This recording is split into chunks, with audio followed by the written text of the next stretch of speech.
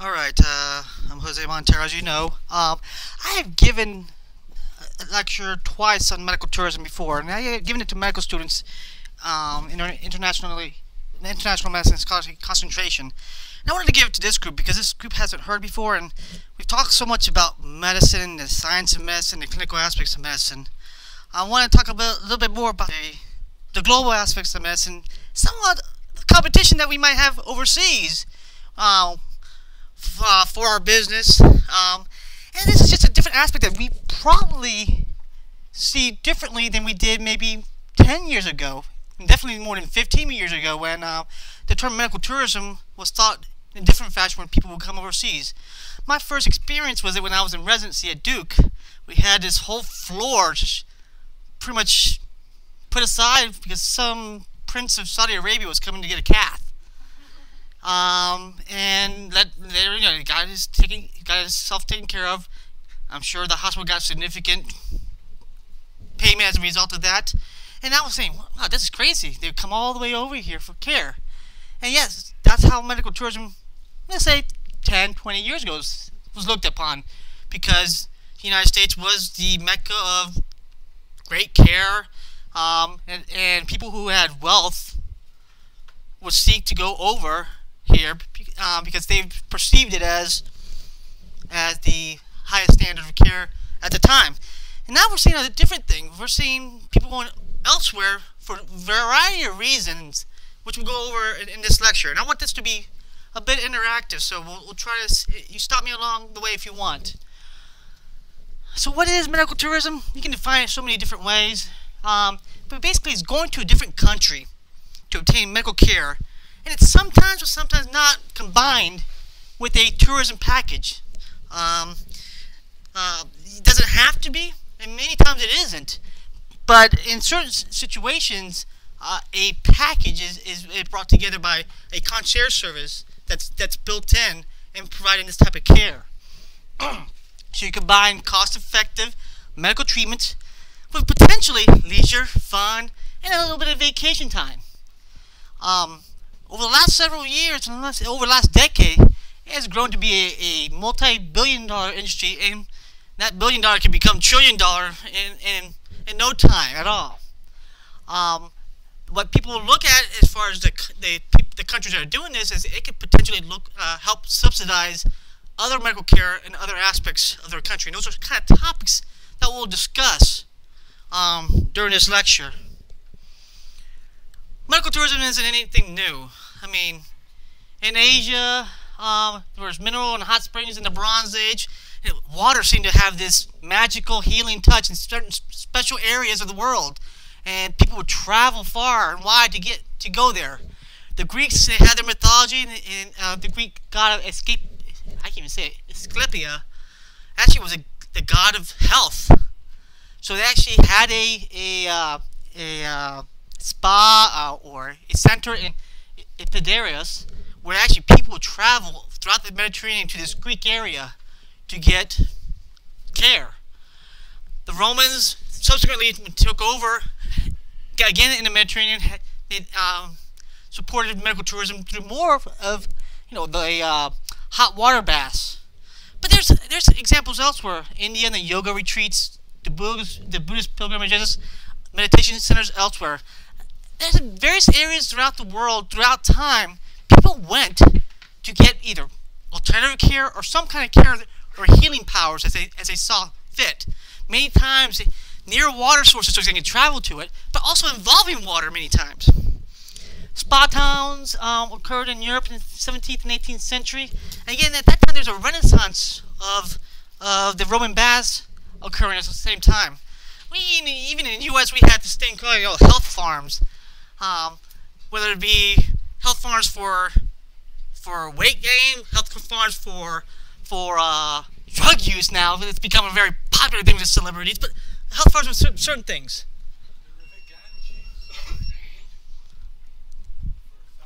So the river Ganges for the Hindus used, again, water is symbolic. And also, I think it means of transportation to some extent. Many times, I think people travel through to get to water, but it's also symbolic as well of healing powers.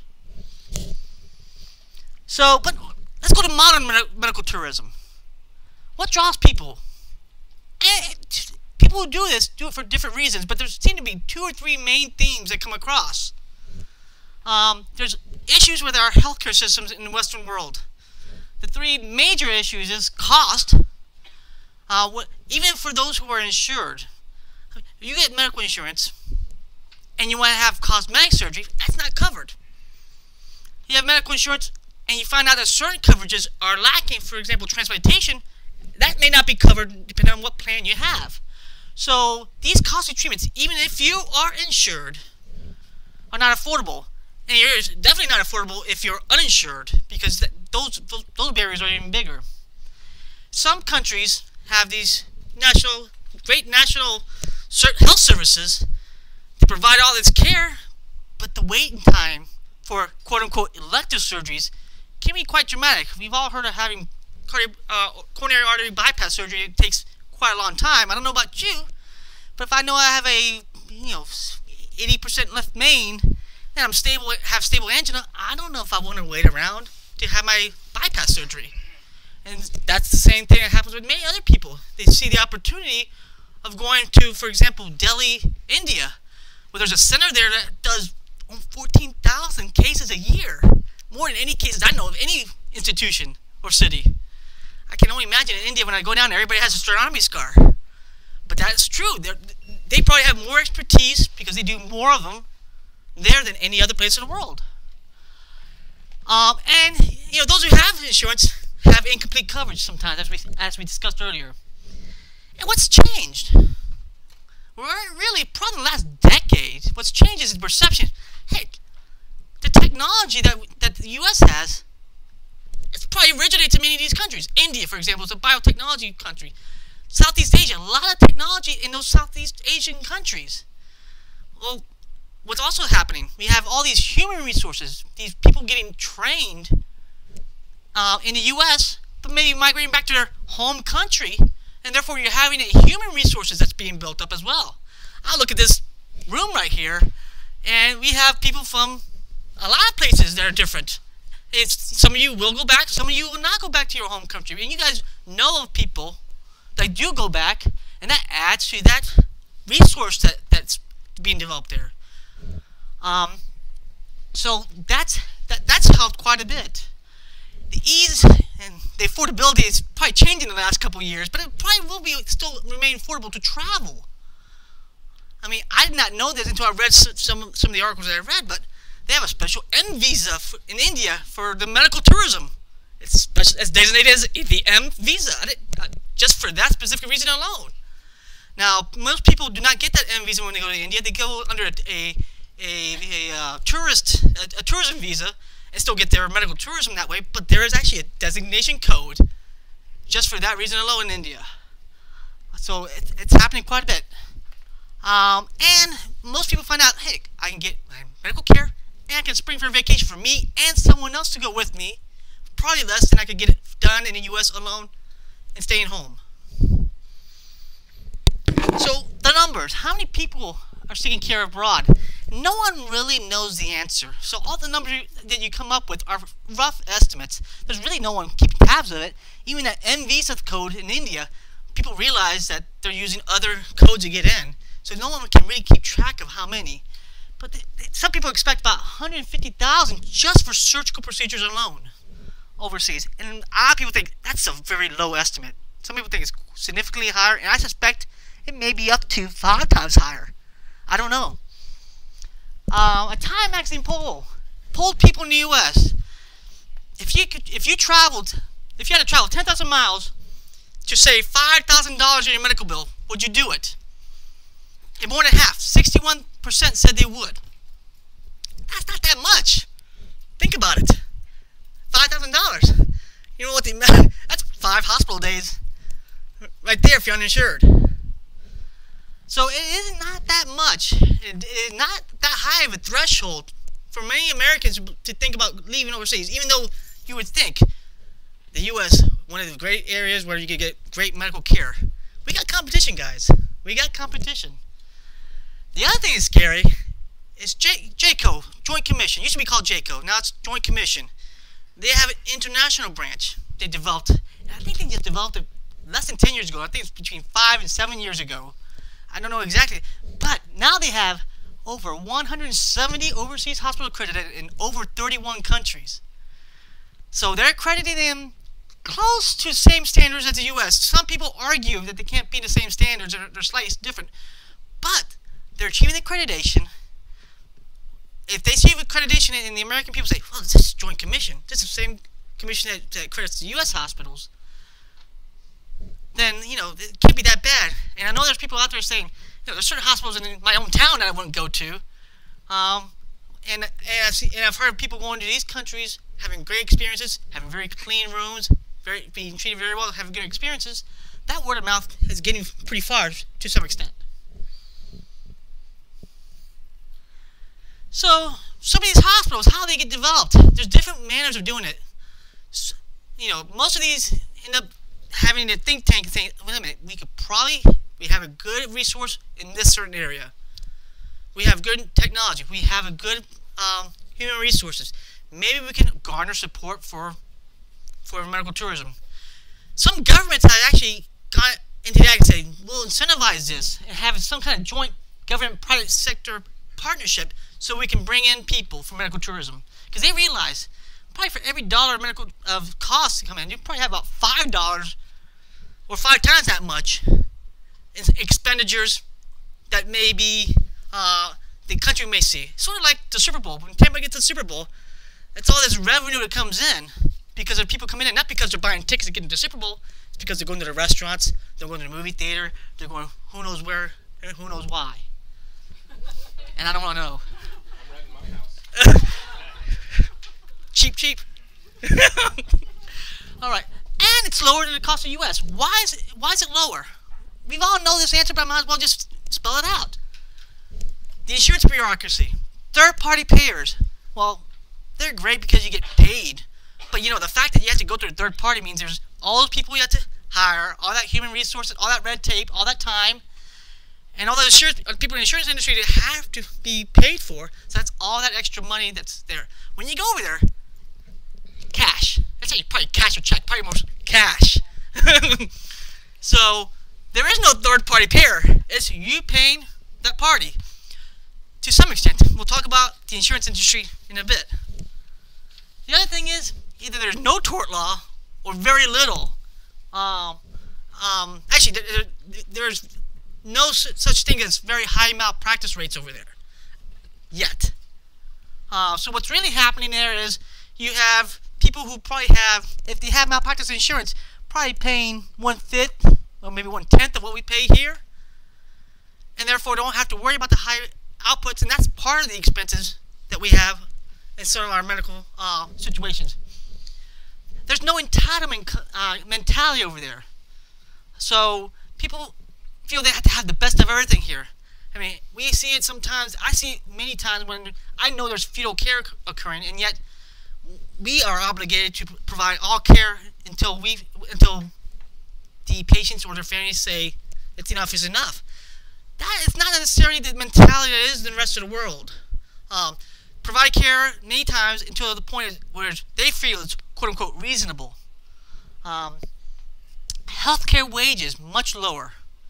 I mean, physicians elsewhere, you guys, again, you can tell me, how much does a physician get paid in India versus a physician paid here? A third of what we get? Much less. A fourth, a fifth? Probably 25%, I'll say. Let's just...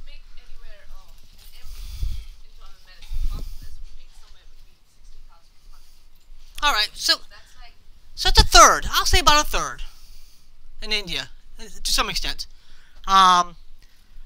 Yet, for that cost of living in India, that's a pretty good living in India, because the cost of living is significantly low as well. Is there such a thing as a nursing shortage out in the rest of the world? The answer is probably no. The nursing shortage is here in the U.S., but there's really no nursing shortage in Southeast Asia. In fact, there are probably nurses out of jobs there. Actually, there's probably physicians out of jobs too. I know in Europe there's a relative glut in certain countries of physicians. So again, the demand,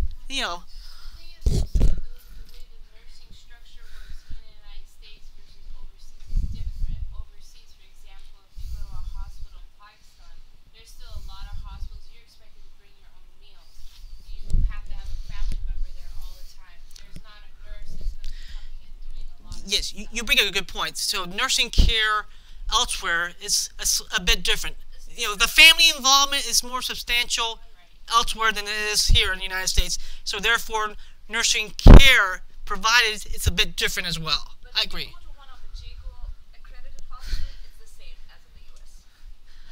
My understanding, though, is that the ratio of nursing care may be actually better in some of these other hospitals. Okay. All right. So the model is closer to the U.S., but yet they have less cost, human resource costs. If you look at what costs most people, most money, most businesses, is the payment of human resources. Um, Adverse effects. This is one area where I have problems. We have so much infection rate. Well, I'll be honest with you. I do infection control at 2 different hospitals, and infection rates are sometimes not an exact science, even for bloodstream infections, surgical site infections. And if people are coming in to get a procedure done and leaving a week or two later, you may not be able to catch those infections that are late presenting, that may present 3 weeks, 4 weeks, a month later. But the reported rates are actually self-reported rates, which can be issued, but they tend to be comparable or better than what we see in the U.S. reported. And that transparency is important. The U.S. health consumer doesn't really distinguish how accurate that number is. They just see that number. So you notice that in our country, we're actually looking for transparency of information. We're looking for how much information as far as infection rates and people were suffering the web. Certain states have already gone there. A lot of states have not. These countries have done that and have provided that information in whatever fashion they have provided it, and therefore are advertising in some respects their services because of that transparency. These hospitals, comfort is at a premium. Level of service at a premium, because they want word of mouth is gold to them. It really is gold, actually better than gold to them. Gold prices come down.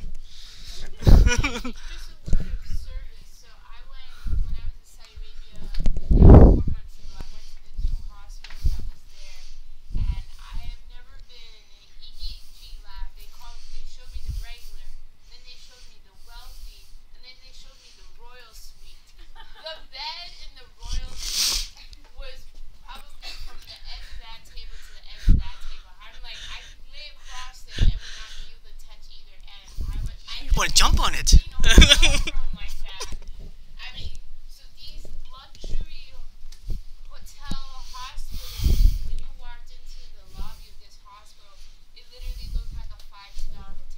And that's what they're looking for.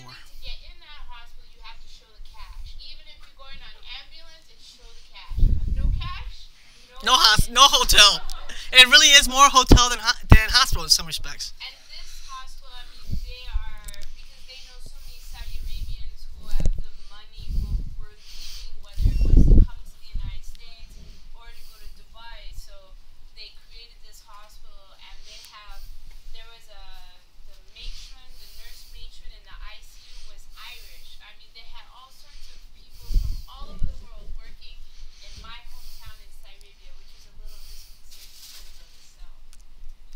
It's not this concern. It's reality now.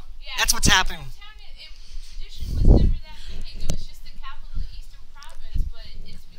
Medical tourism has changed places. Has changed places quite a bit. I imagine it really has. And this is their motto: first class services, and probably royalty class services. Probably the better mind. Royalty class services at third world prices, and that really is their motto, because they realize we got bargain prices for human resources. We got the technology there. We got the human resources there.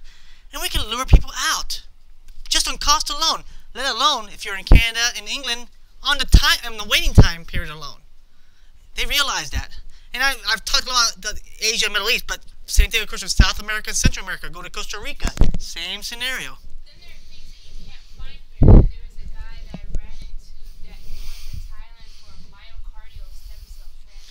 One of our transplant patients. That's what I'm saying. I saw him for heart transplant. I'm like, yes. Sorry to tell you, but obviously it didn't work if I'm seeing you for a solid heart. I actually spoke to him. I spoke to our heart transplant candidate who had the stem cells. Despite the fact that it didn't work for him, he still raves about the experience. The fact that he still needed a heart transplant. That That was gentleman, secondary. that's secondary. He raved about the experience altogether, and he would do it again if needed be. If he knew for another type of procedure, obviously he needed the heart, but he raved about it. I remember this guy. There's a clinic in Portugal that's doing stem cell transplants for spinal cord injuries. No data, I know. and people rave about it. Agreed. It's all Agreed. medical magic around it. Agreed. And that's some of the issues that may occur with medical tourism. How big of a deal is it? These are some numbers that I come up with. It probably, at minimum, accounts for about $2 to $3 billion per year, U.S. dollars from American medical tourism. They think by 2012, at least 20 to 25 billion per year, if not more. There was one person that said 40 billion. I think that's a bit aggressive, but I don't see it out of the realm of possibility. Well, so how much do we spend on our healthcare system? We spend about 2.2 trillion per year now. So, if you take 2025 and 2.2, it could end up. It could end up as not more. That's not a blip. 1% is not a blip when you think about a $2.2 trillion industry. So, if you look at it, it isn't that insignificant. What I'm trying to tell you guys have competition if you guys are staying here. Actually, all medical professions here, because this is competition. Don't think that the U.S. automakers didn't realize, ignored it, and Japanese made their cars. Look what happened. This same kind of concept could occur here. So I think that should ponder a thought into our medical system about what needs to be tweaked, fixed, or reanalyzed. The actual cost, instead of the 2 to 3 million or 20, 25, maybe 7 to 8 times more because of the cost that comes along with it.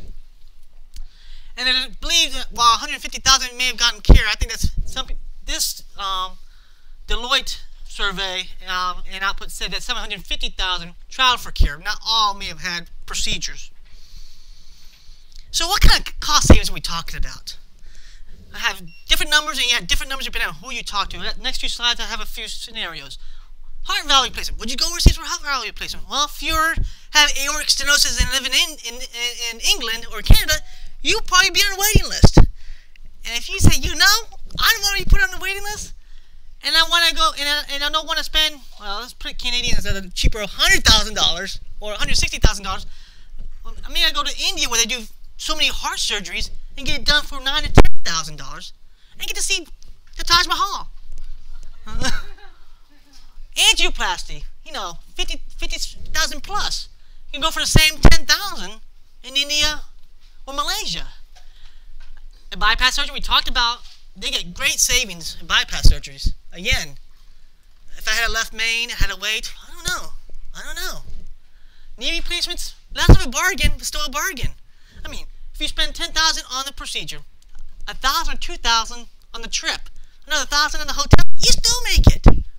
You bring someone else with you, and you still make it under the $40,000. Oh, this didn't come out right. But this is another site on a website I saw. Bypass surgery, I don't know how they come up with it. It's a much lower cost, but still significantly less. Dude, transplant surgeries? Yes. Bone marrow transplant surgery, you can get it done, here, the total cost. I'm not sure how Moffitt costs for bone marrow transplant surgery. Probably a little bit higher than $250,000. Because, that's if nothing goes wrong. 10 times less in India. Now, you may have an issue of having such a strong procedure and follow-up care there, but I'm willing to say that they probably have comparable rates of success there. Liver transplantation, even more ballsy in my opinion. Over 250,000, 300,000, 10% less in India. And the hip replacements significantly cheaper as well. They also provide specialized treatment. Remember, royalty care at third world prices. So, do you guys give your cell phones out to your patients? They tend to. Hey, if I want to get a huge income, and I know I want to see this patient for 3 visits, I want to make sure that they remember Dr. So-and-so, so they can send their friends to Dr. So-and-so. So they may offer their personal cell phone numbers. They may have a whole hour consultation where they spend just talking, you and them, no third-year medical student. And we discuss all the issues and play it up, ham it up pretty good. They need to provide concierge services, and we have already talked about 4-star. Okay, you can 5-star meals and hotels, guest rooms, and they have companies that are springing up. There's at least 3 that I know of that actually package these in concierge style. So they'll find you the right country for the right procedure. See what kind of package you want, and yes, you need to bring a friend along to help you out in the transportation going up and back, and they'll set it all up for you. So that $100,000 procedure that costs maybe $10,000, you add another $10,000, $20,000, so you have a whole package deal taken care of. And of course, I'm sure they all get their cut, but that's being done. And there's some unique procedures that you were approaching that was done elsewhere. Some that are less, and some that are more controversial.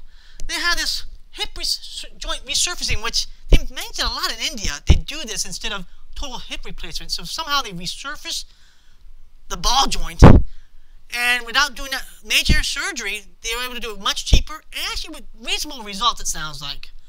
I don't think it's FDA approved here, so we don't do it here. Stem cell therapy, which we're right now not doing because of political reasons to some extent, and not much research in it. I'm being down there with probably less than ideal data, albeit, but yet a patient who's desperate, who sees this on the internet as something that's being withheld from the U.S. public, they're more likely to go out there and look. And we have the biggest tool, the internet, that probably helps out medical tourism more than anything else out there right now. And there's all their alternative therapies. You can go yoga, you can do anything alternative as well. Again, we would not perceive that happening too much here. Probably does happen to some extent here, but not publicized, but it really is marketed elsewhere. The new push, like I said, we were a hotspot. We used to be the hotspot. Pre-internet, pre-9/11, we were the hotspot. We were the mecca of what was thought to be the highest of medical care. We had the human resources, we had the technology, and we had the reputation. Now we have the reputation of having the most expensive healthcare system. And one of the best, but one of the most expensive as well, as a result of that, if not the most expensive. 9/11 changed a few things. We prioritized things, and then people had a hard time coming in. Said, well, hell with that, they said. If I can't go there, I'll go to Malaysia. I'll go to Thailand. I'll go to India. I'll go to Dubai. It's closer to home. They have their doctors over here now, board certified, and do it there. And better food. Oh, more kosher food. Whatever. more culturally competent food. Whatever you want to call it. I don't know what the right way of saying that is. So, as a result, these countries and many others had a conscious effort. This doesn't happen overnight without a conscious effort. Had a conscious effort of doing this. And in fact, in India, I believe in 2002, they actually had a program. They actually went to the government. They actually consciously tried to promote medical tourism. I think it happened in 2002, only 6 years ago. But India actually, they started really revving up their cardiac surgeries late 80s. And they're the latecomer. India's a latecomer in all this. Yeah, because I remember when I was growing up, there were already people from Saudi Arabia who were talking about going to India for their open heart. But believe it or not, India's a relative latecomer. Thailand got an earlier jump. Malaysia got an earlier jump. We got people in Central America got an earlier jump than they did. So they got new facilities. They did our technology. They thought about it. They said, hey, yeah, we'll just get residency training for all our guys. Get them board certified. They'll come back because the U.S., they want to keep their own. But they want to, want cheap labor and they want to train doctors. That's a goodwill. But we want them to come back. We want them to come back. And actually, they actively recruited some of the people to come to them. They may not be the Patels, the typical last name. They might be a Montero for all I know, and Mumbai who's doing something. That'd be scary. It's a Portuguese name, I think, more than anything else. So I might be doing the stem cell stuff. Okay, so what's in it for the country? The country is doing it. Obviously, there's a lot of interest in there. Money, increased gross domestic product. They can upgrade their services. So, they got to keep ahead. Now there's competition between countries. So what do they want to do? They want to be the best. What do you think Dubai is trying to do? They got oil money. They're investing in infrastructure, but they're also investing to bring in tourist dollars. Medical tourism is one of those tourist dollars. They want to be the Mecca. And they have the Harvard name now there as well. And John Hopkins has somewhere else. I forget where it's at. Duke has other places, and then Mayo has other places. All these brand names attached with it upgrades their services. They generate foreign exchange. All of a sudden, they become create a favorable balance of power. They boost their own tourism because, like I said, you spend so much money on the medical stuff, you're going to spend money elsewhere. And if you go over there and you have a good experience, you're more likely to have a favorable idea of that country. If you have a favorable idea of that country, you want to talk to your friends, and they're going to make a trip, whether it be for medical tourism or for regular tourism. It's then the brain drain. What's the brain drain? Losing all your smart. All right, where's the brain drain right now? Right here. No, not right here. Excellent. Probably, actually, if you ask me, it's in Africa right now with the AIDS epidemic. Because of the cost of living there, that's an example of brain drain. Because right now, in Africa, it's hard to find enough human resources. Heck, you're looking for nurses to provide medical care rather than doctors providing medical care. Same applies to these countries. Don't you want to keep the best and brightest people in your own place? Many times in the past, the best and brightest went to England, went to Western Europe, went to the U.S.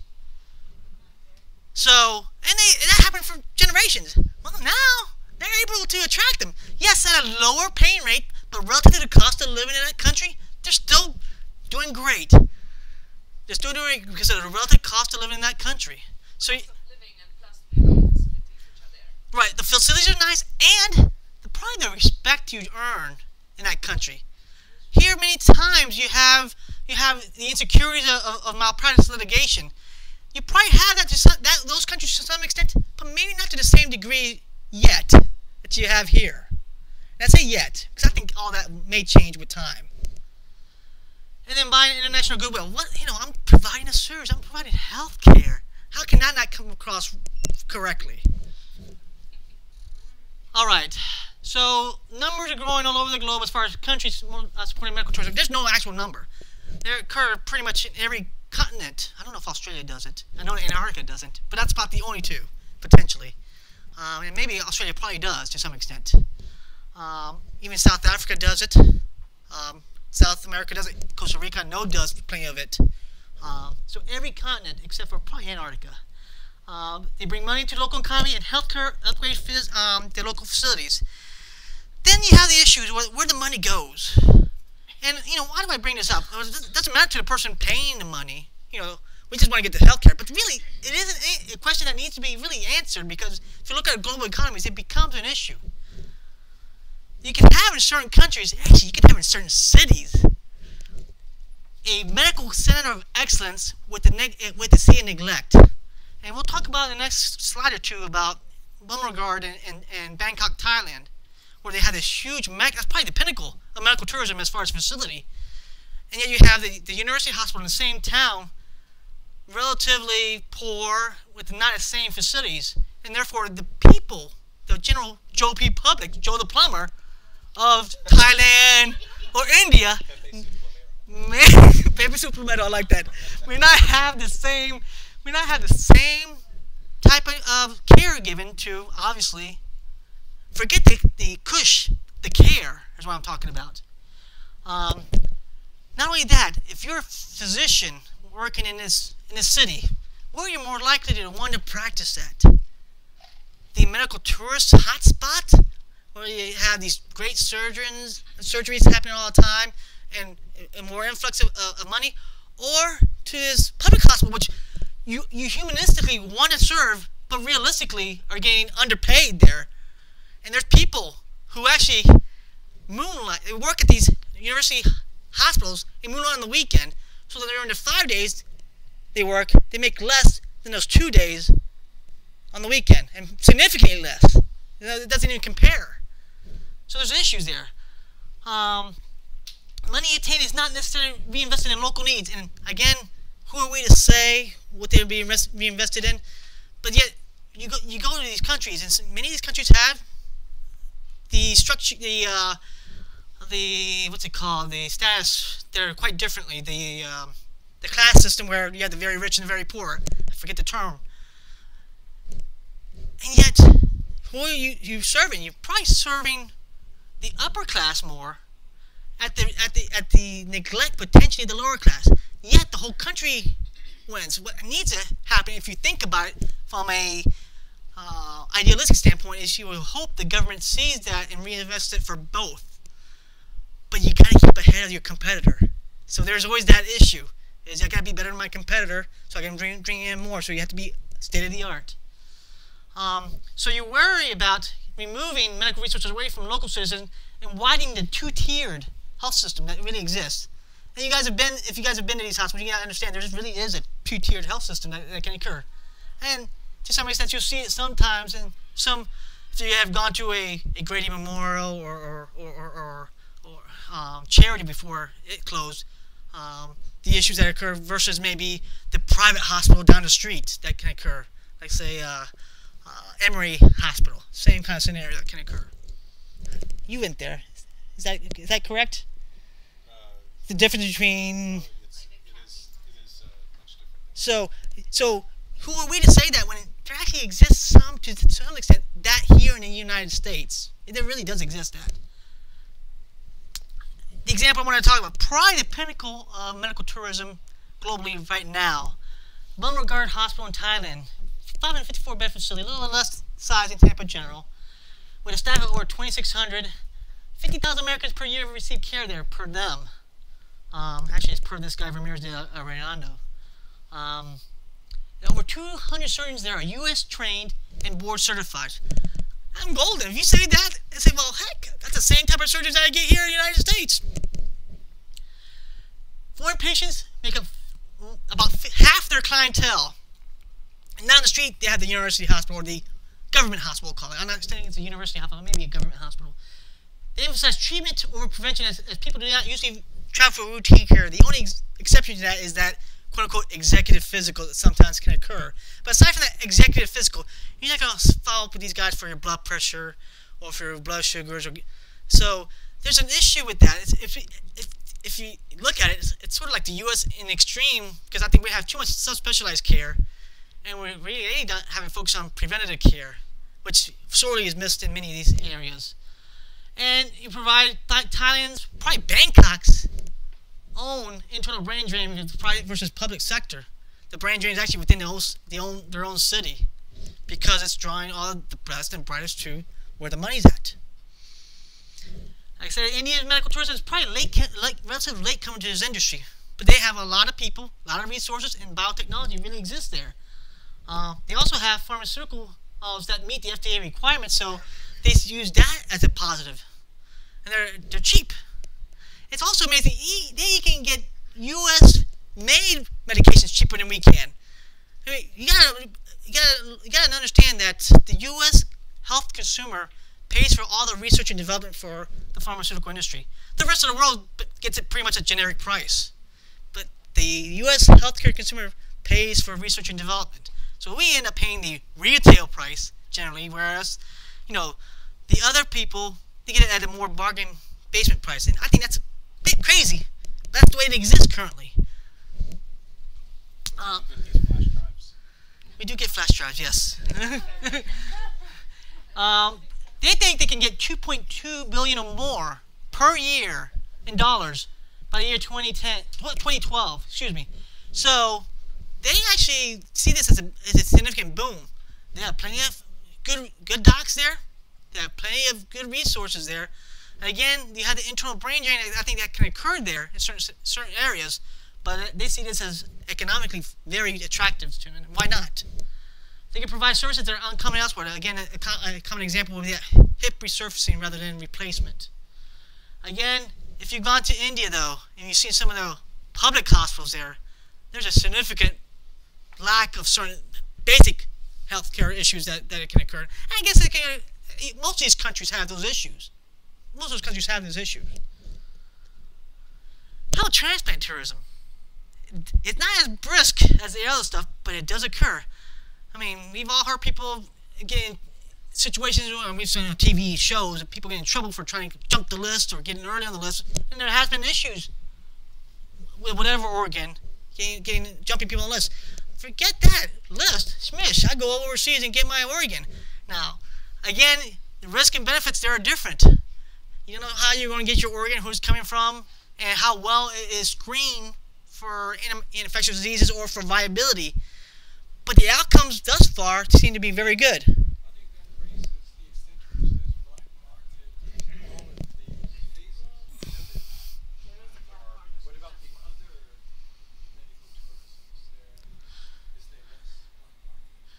Black market and other. I can see the black market in the transplant. I have a harder time seeing it in the other. Because what's the black market component of it? It's really providing a service that you're willing to pay. You're not giving up a kidney or part of a liver for that. But there really is potential black market. There's also plenty of ethical issues with this. The other ethical issue is, if you have Blue Cross Blue Shield or Aetna or United, I don't want to pick on any insurance company, and say you don't have transplant, it'll still cost you out of pocket, let's say $80,000 to get whatever X organ. But if you agree to go overseas and get it done in India you'll get it down to $25,000. Is that coercive or not? So the insurances want you to go overseas? This is what the next issue with medical tourism is going to be. It's happening now, and it's going to happen more and more. Because this is what's happening now. If I'm an insurance company, forget any organ, any procedure. I'm Aetna. I got to pay, Thingy needs to have a hip. I don't know what the heck happened to her, but she needs to have a hip. It's all that snowboarding. Snow what? Okay, forget it. But she needs to have a hip. And I don't know how much, we'll just make it $20,000. I don't know what it costs. I forgot what the number was. Let's say $25,000. You have to pay $25,000. But if you want to go maybe to Costa Rica, I'm not sure if they do hips there, but if you want to go to South America somewhere and do it for $10,000, we'll fly you there, get you back, pay $10,000. You have to pay $10,000 instead of $25,000. Is that coercive? Will insurance companies do that? The answer is yes. Not only will insurance companies do that, but you, the employer of a business who wants to keep healthcare costs down, probably want the insurance company to promote that so that your premiums will go down. That's coercive. But that's business. That's already happening. I imagine it is. Not to that. Maybe not that obvious to everybody, but I'm sure it's happening. It's happening in UK where they do have some private insurances where they will pay for you to go abroad. That is true. I have. So, is it coercive, or is it a business decision? I mean, it's saying that the insurance company is trusting these other hospitals, but I guess especially They're giving you a quote-unquote choice. it's But either. then what if her hip gets infected? Can she sue the insurance company who sent her to? That's the lawyers will get there eventually. The lawyers are not sure what to do here because what you can do overseas. What's the litigation overseas for what's the litigation here? The reality is, I think you'll see cases probably in the next 5 years of who's going to be targeted. Is it going to be the insurance company who's doing this, the concierge services, or can they touch overseas stuff? Probably cannot touch overseas stuff. There's no international. So there's a lot of area here, of nebulous area that needs to be worked out.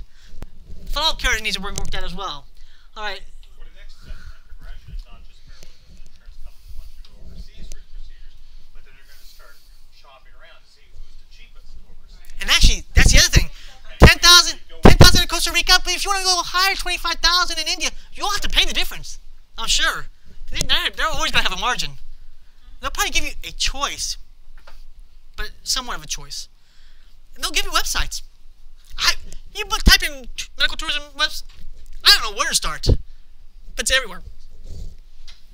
Transplantation guidelines and ethics. People talk about the ethics. Informed consent. I think informed consent from all parties, whether if you're donating a kidney, if you're receiving a kidney, and what about the express payments, the black market potential that exists as well. Then the issue is the transplantation may not be the worst part, and usually it's not. Oh my gosh, Shock's here. It may not be the hardest part. may not be the hardest part.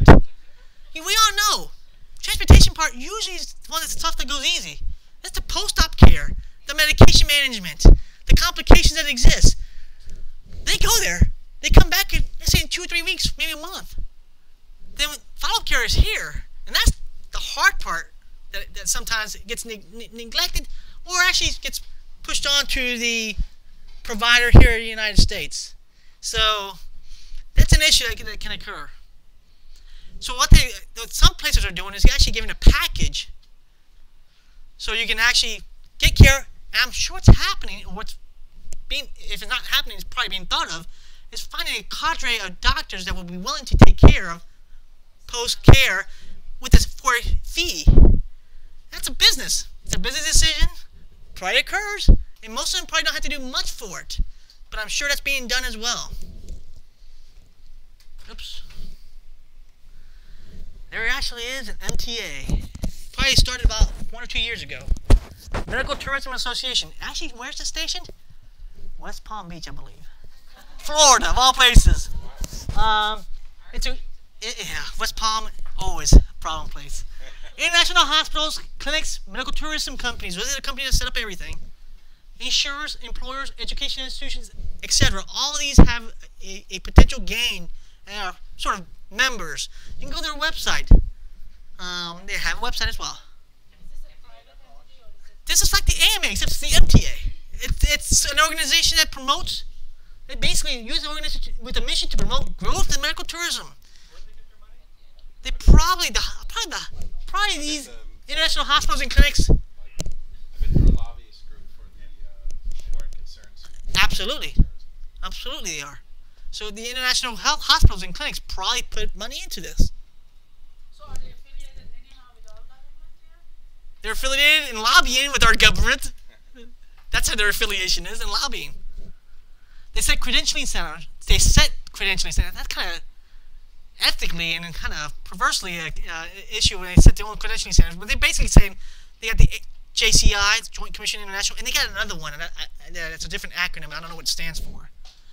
For hospitals and medical tourism companies. They're trying to increase awareness. Basically, they want to market and have increased utilization. So they want to protect the stakeholders, which are those above there, typically. You guys, throughout this lecture, have brought up the issues. What are the concerns about it? It's a relatively unregulated industry. I mean, we all had this credit crisis, and talk about not regulated credit crisis, but this is also not regulated, or relatively unregulated elsewhere. Well, how regulated is JCI? Are they looking at outcomes? They're simply looking at saying, yeah, you've got a tag on your defibrillator, okay, that's good. Or are they actually really looking at The honest, Fred, I actually don't know exactly. And actually, some of them say that they're slightly more lenient than the Joint Commission here, but the others argue that they're as stringent and maybe more. So there's varying degrees. I honestly don't know. But if I tell them, here's my... Exactly. You sat through the Joint Commission numerous of times, even these current Joint Commissions. The reality is that doesn't tell you the story of the hospital or the type of care they provide sometimes. It gives you a snapshot picture of what is reported sometimes. It gives you a surrogate that when it goes to one extreme, Right. It begins to have increasing power, if not. It may not be valid, but it has power. I'm sure they have prep time like we used to have prep time for Joint Commission.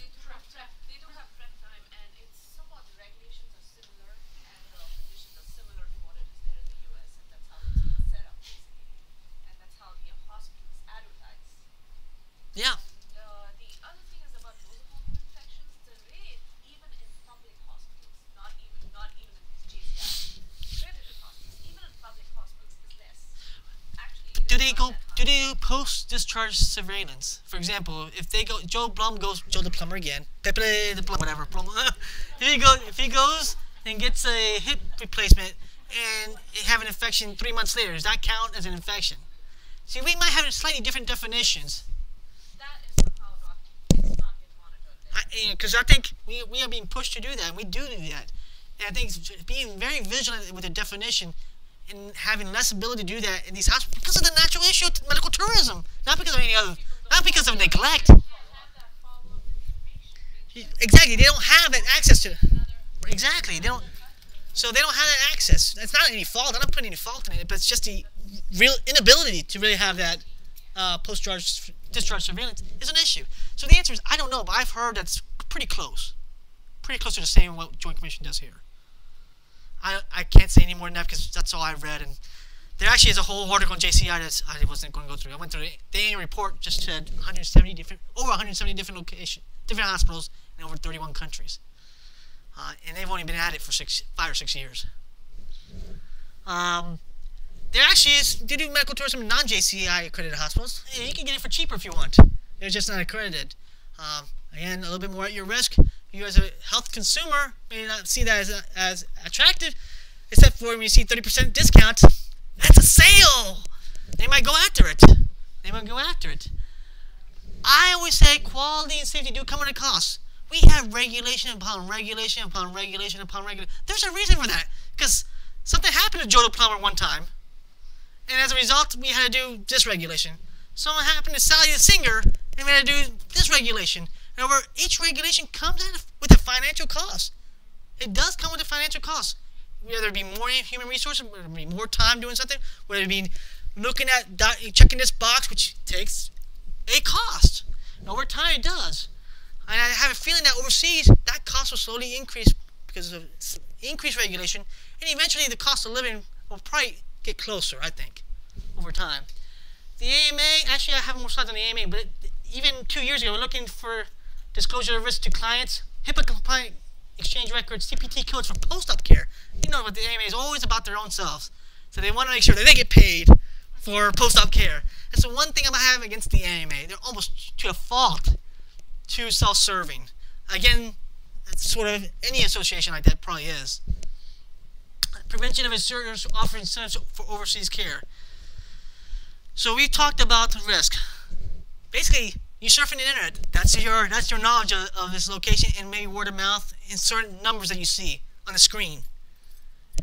And then if you go to these companies that are out there, they give you a favorable report or a less favorable report. So you're actually looking at surrogate markers of information. There's very limited liability and malpractice protection. That doesn't seem to be scaring off a lot of people, especially when they see the outcomes that seem to be very good. But we've all seen at least one case of something overseas, and not sometimes multiple cases, something done overseas that's had a bad outcome, and they regret it. I guess we've seen it many times from internally having a bad outcome, and they regret it as well. So can't neglect it. Then there's post-op care issues. I mean, don't forget, if you have a DVT risk and you go on a plane back, there's a higher increase of DVTs as well, even with that air travel additionally to it.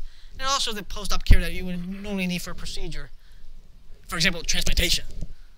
And then the actual risk of air travel, which is really negligible compared to everything else. So AMA, these exercise, they came out with guidelines. They were adopted in their meeting in June of 2008. So that shows you two things. The AMA, it's on their radar screen. And they do see it as an issue. That medical tourism must be voluntary. Try not to coerce them. Financial incentives should not limit or restrict options, whether they be diagnostic options or therapeutic options. Should only be referred to accredited facilities.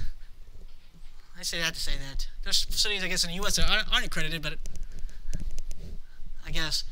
Local follow-up care should be coordinated and arranged prior to travel. So if you're going to go overseas, get transplantation, you better have follow-up care financed and set up here in the U.S. first. Because that's where you're going to be living to get your follow-up care. That's a big issue that people have. Does that happen in real life? I imagine there's people slip out of there and go back in here and show up. People get transplantation in New York and come to Florida. Hey, I'm here. I got a heart transplant. Can you take care of me? What are you going to say? No. Especially if we're a heart transplant center. Yeah, you could, but I tell you that publicity, bad publicity, it could go to Channel 8 News, and I'm serious. I mean, reality is, you could. You probably won't. You probably suggest they get the care, but if they won't, then you do the humanitarian issue. I mean, we had like a guy who was on a transplant service last month. He was from New York. He couldn't get what he wanted up there, so he decided to come down to Florida. He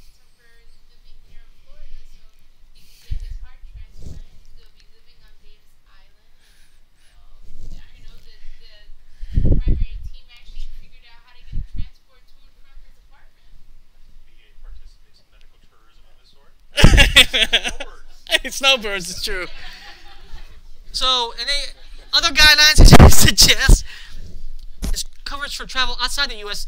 must include follow-up care as well. So if you're going to cover, if the insurance company is going to cover the cost there, they should also cover the post-op care coverage cost as well. That probably costs extra.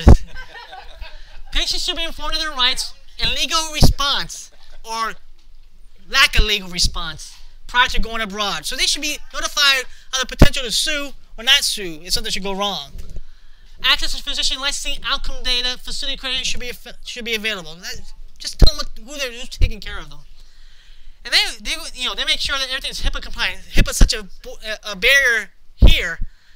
They want to make sure they don't succumb to that barrier over there. But to be honest with you, people go overseas probably more for privacy than for other reasons. Gender reassignment surgery, I think it's someplace in Thailand, specializes in that. Who in the heck's going to figure it out in the U.S. when they come back? I'm a girl now. Instead of having it in a hospital, they're here. They're going to figure it out much easier than in Thailand. Just change your name from Frank to Francis. Stuff like that. The same, that's what happens. Cosmetic surgery, aside from the cost, it's also going away for a vacation and then also look younger. It's done for those reasons as well. Patients should be given information on surgical procedures, long flights, or vacation activity, all the risks that occur throughout those activities. The future and barriers that can occur. They're going to go after insurance companies. I mean, it makes sense because of what we said. If the insurance company, Aetna, whatever, United, is going to pay X amount of dollars for a procedure, and they get X minus $2,000 going overseas, then the employer paying the insurance company is going to want that money to go less. So they want their premium to go down. The insurance company wants to try to get less per procedure. So it makes sense that they may go after the insurance company, third-party payers. So I see this as growing, not diminishing. And then there probably is going to be an issue as far as the coerciveness of this practice. But really, if you look at it from two different ends, it's a choice that's given. And these AMA guidelines, if I were one of these companies, I'd be saying, well, I do this. I think it's voluntary. I'm not restricted. I'm giving them choices. So if I were them, I'd be going right through each of these lists here, each bullet point, and arguing that you comply to this. And most do. And most really do. I expect eventually more accreditation and more regulation over time. That's going to be slower, but it's going to happen. You have one bad outcome here, just like it happened in the U.S. One bad outcome here causes you to do this. One bad outcome here causes you to do this. That's why we do so many steps to get a simple procedure taken care of. And I'm sure that these steps may or may not apply in other places, or they may have trimmed down the steps to make it to streamline the process because they appear to be extraneous in certain situations. The other bullet point is questions to ponder. How do we make sure that public health in these countries actually benefit from this? It's not really us to argue this point, but it's actually them to ponder, because not everything in this world is going to stay this way forever. Look at the credit crisis now. Look at the oil companies. Iran thought they were going to be golden with all this money.